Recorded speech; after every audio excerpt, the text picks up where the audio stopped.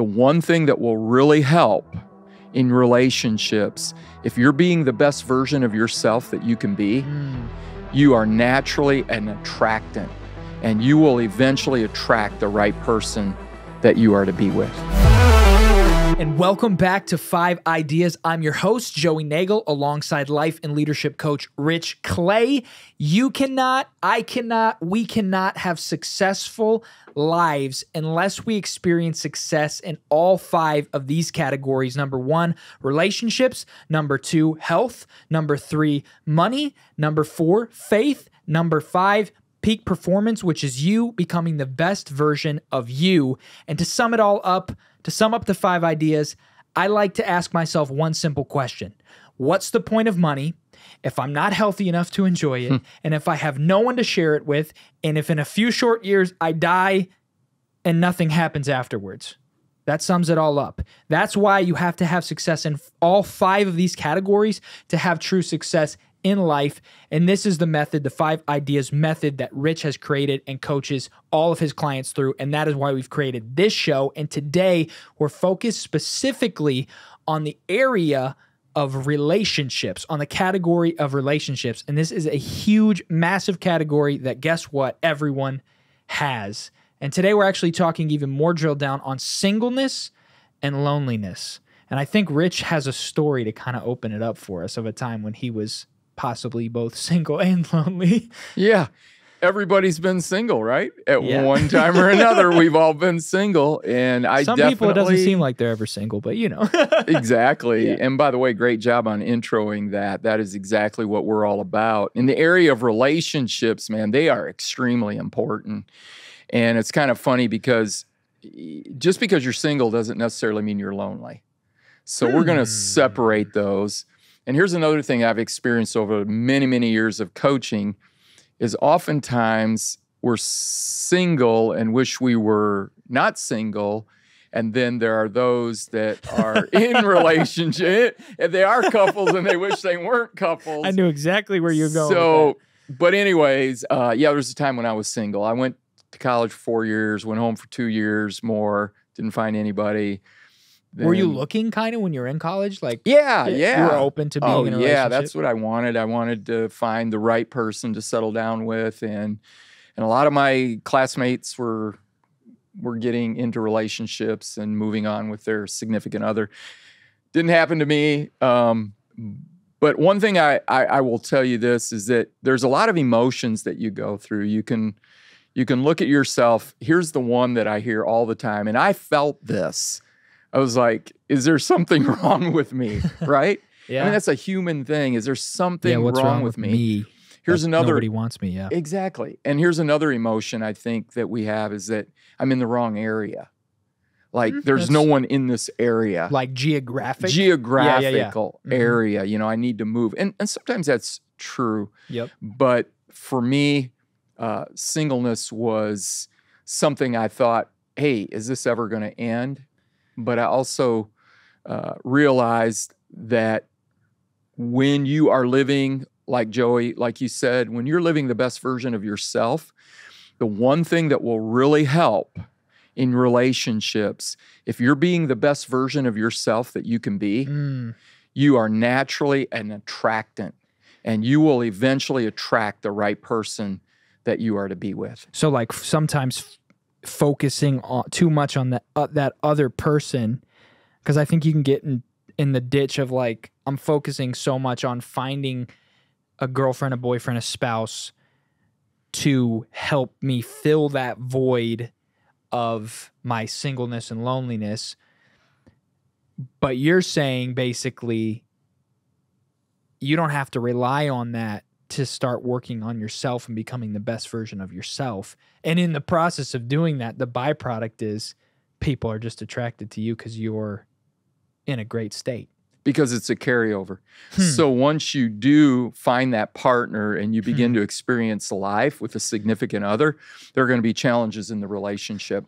And as I've coached people through relational struggles, I always tell them the best opportunity you have for a significant impacting relationship is if you are healthy yourself. So if you're like let's just say a 23-year-old single guy, and you want to start becoming, you know, somebody that somebody's attracted to, and you do things like maybe you really drill down into your career. Maybe you become the best at what you do. You go to the gym during the day, and then maybe a, you know, martial arts class like jujitsu or something in the evenings, and you start really getting yourself.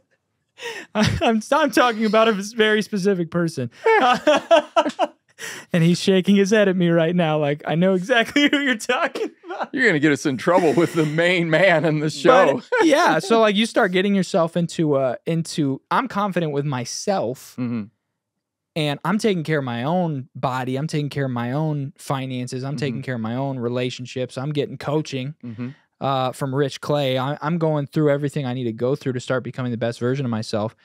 Then people might start to see that and become attracted to it. Even not even just possible spouses, but like friends. You know, I want to hang around people who are, you know, comfortable and fun and, you know, energized and full of life and all that stuff. Because it's going to spill out onto them, and they're going to want the same thing. One of the reasons why people are lonely, not the only reason, but one of the reasons why people are lonely is because they're looking for someone else to validate them. And this is really important. If you don't like being with you, why would you think anybody else wants to be with you? Exactly. And so you have to work at yourself. You have to work at being who you are. I go back to answer that question. What would a single person do? I would say just live every day to the fullest. Do everything that you love to do. Create habits that other people would be attracted to. Precisely. You know, what's another person? Oh, I'm attracted to somebody that's a hard worker, an achiever. I'm attracted to somebody who communicates well, who deals with the stresses of life well. Become that person. Yep. And you'll attract that person. And not only will you attract that person, but that'll spill over, because oftentimes people will want to become like that too, because it is what we're seeking. We all want to be confident. We all want to love ourselves. And it pours over. So it's like you get it for you, but then the bonus is that byproduct of like, hey, like what are you doing to take care of your health? I really like how, you know, I really like how much energy you seem to have all the time, and you look great and all this stuff. And, you know, what are you doing to do that? Hey, I see that you just bought a new house, and it looks like it's a great place to live. I'd really like to achieve that. People are going to, I think, start asking, and you don't have to reservoir all that information for yourself. You can let that flow through and pass on to other people as well. So now you're not only just having it for yourself, but you're sowing it into other people. Yeah. Can I give 5 practical suggestions for somebody who may be dealing with loneliness? And it's a real issue. It is. One would be, get involved in a community of like interests.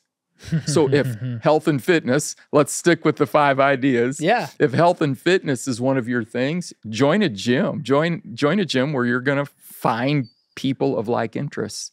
Love it. Some people love book clubs. Other people, you know, there's community of believers, churches, great community of believers 100%. where you're going to have people that are like-minded in faith and spirituality. Absolutely. So whatever areas of interest, I'm not saying that that's all to it, but that's a good place to start. So I would suggest trying to find different things that you enjoy doing, that you're not specifically looking for somebody, but you're looking to get your life moving. You're not just sitting around waiting. You're being active. You're developing you. You're becoming the best version of you. And it might be in an arena where there's somebody else that has the same interest as you. I love it. So those were 5 different kind of community areas. Yes. Where you could get involved. One was faith and spirituality. Yes. Church. Yep. Health and fitness. Gym. Or club. And then book club.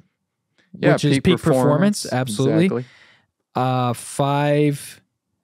And I'm not sure how you how you'd find the Millionaires Club. You know, But no, there are entrepreneur clubs all over. Yeah. Yeah, leadership organizations, wealth and finance. Yeah, so true. So I mean, there are a ton. There's like mastermind groups. There's and there's communities just on Facebook that you can become members of. We're a member of Full-Time Filmmaker, which is a bunch of entrepreneurs that are filmmakers creating content, digital content, and they give wealth of information and all that kind of stuff. So yeah, there's so many different ways that you can put yourself out there and get connected in a community and experience that relational aspect. And let me zip back real quick to singleness. Okay. Yeah. Just enjoy where you're at, because it won't be there. You won't be there forever. You really won't, unless it's your choice, and that's great. But you won't be there forever. So enjoy it, and because this is what I know. There's seasons of life.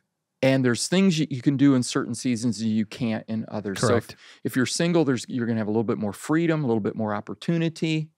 Once you're in a relationship, now you got to start thinking of another person and their needs and their time obligation. So every season of life is special. Enjoy it. Nothing lasts forever. So enjoy whatever season you're in. So the key takeaways are singleness and loneliness are not the same thing. Correct. At all. You can be single and not be lonely, and you can be lonely and not be single. Yes. So sometimes that problem that you might be feeling isn't even the true problem. And some key practical ways that you can actually eliminate some of that loneliness is by you investing in you and also seeking out groups that have similar interests, which is phenomenal. You got gyms, book clubs, entrepreneurship clubs, churches, etc. There's even single groups, like to get together with other singles that may be interested, and that might be a place where you find a spouse, might be a place where you find a boyfriend, girlfriend, etc. And then the other thing is enjoy the process of being single, because if you're looking to be in a relationship, then you're not always going to be single, and there's things that you can do while you're single that you can't when you're not, and vice versa.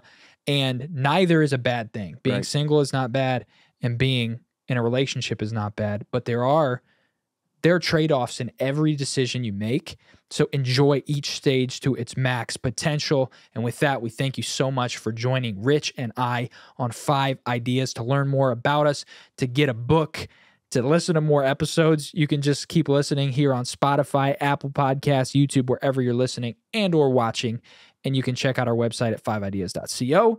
And if you want to schedule a free coaching consultation with Rich Clay himself, you can do that by going over to coachrichclay.com. All this is linked in the description of all these episodes on whatever platform you're listening. Again, thank you so much for listening to this episode, and we have plenty more like it, so just keep on and listen to the next one. We'll catch you in maybe just a minute if you're playing the next one. Thanks again for joining. We'll see you on the next episode of 5 Ideas.